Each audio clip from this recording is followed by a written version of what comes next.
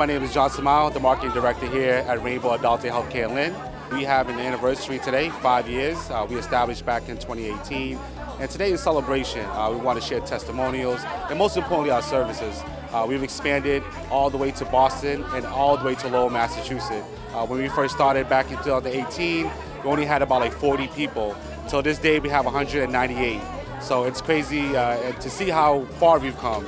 The center was sensitive to the Southeast Asian community and also the Haitian community. We want to share our tradition, our culture, and get to know other culture as well. Who would have known that Cambodian and Haitian community can come together in one center?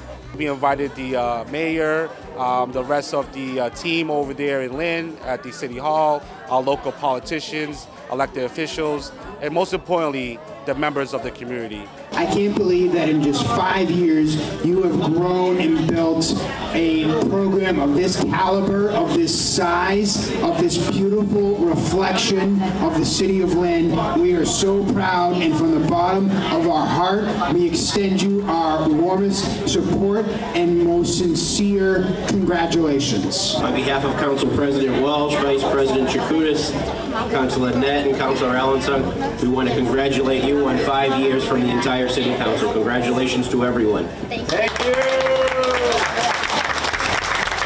We just want to let the community know that we're here, and we would love to welcome you here to see what we've been up to, and most importantly, to continue the services to help folks live a long and happy life.